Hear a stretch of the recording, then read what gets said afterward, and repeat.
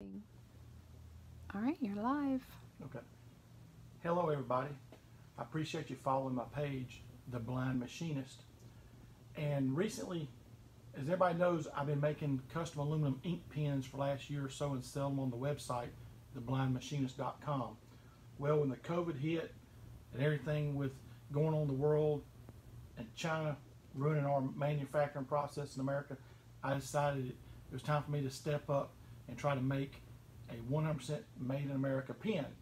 So it took several months, and I 100% designed and machined every part on this pen 100% by myself. And I designed a bolt action mechanism that allows the ink cartridge to eject, and that's what retracts the ink cartridge. That clip is 100% machined by me, all alone, out here in my humble 20 by 30 shop. When I lost my eyesight, I knew that I had to start trying to figure out how to make stuff and sell, and work with my hands. All I've ever known, and being a machinist was all I did my whole life. So I've adapted to it.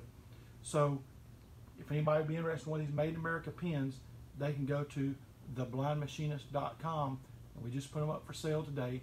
We're going to take 20 pre-orders, and they will be available probably mid-September.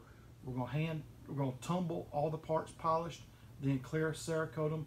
They'll come with a really nice gel ink cartridge.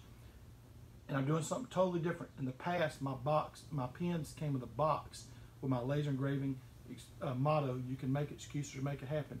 Well, this pen is so unique, it should be proudly displayed. So I'm going to build a base with two little stand pedestals that you can display this pen on your desk,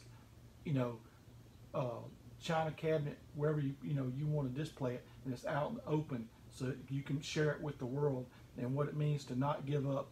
And my motto, "You can make excuses or make it happen," and that's something I'm really proud of. And another piece that's really happened yesterday is Patrick, some of y'all might or might not know, I'm the fastest blind man in America with my Corvette, and I'm the only blind man in the world that's ever raced with no human assistance. I went 153.8 miles an hour, solely relying on my custom guidance system. Well, Patrick, the engineer that built the guidance system, has modified a digital readout for me. I've never had that in the past. So I'm going to show y'all how typically I would have to do things in the past and what now I can do. So let's say I'm here and I know I need to zero my X and Y. Let's just say I want to move it 1 3/4 inches. So I pay attention to clock position where my handle is. So 1, 2, 3, 4, 5. So that's 1 inch. I need to go 3/4, 1 200, 1 400, 1 600. So another 180 thousandths. 180. That'd be 1 700. And I'm gonna guess about right there. It's close to 1 750. What does it say, baby? 1 748. All right. So I hit that within 2 thousandths by just guessing and knowing how a machine works, and that's pretty damn good. But sometimes if I got multiple moves or whatever, I can't keep up with it. Especially with my brain injury, it's overwhelming to me. So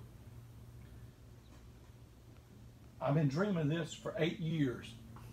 Patrick modified this digital readout for me. 1.7480. So to go from guessing 0.0000 to be able to start accurately, machine stuff better, it's opened up my world so much more I can do in the machining out here in the shop. And I'm getting emotional right now thinking about it because, this is huge for me, and anybody that works their hands understands, how much this is going to make my machining better and make life easier for me out here in the shop, take struggles off of me. So I just want to share that with the world, and it's amazing. And I appreciate Patrick Johnson for doing all he does for me. And like I said, I want to, invite everybody. I've had a lot of interest. about the pens. If y'all are sincere, go to theblindmachinist.com, find the Made in America pen, purchase one, and we'll be shipping them out mid-September. And I appreciate everybody's support. Thank you so much.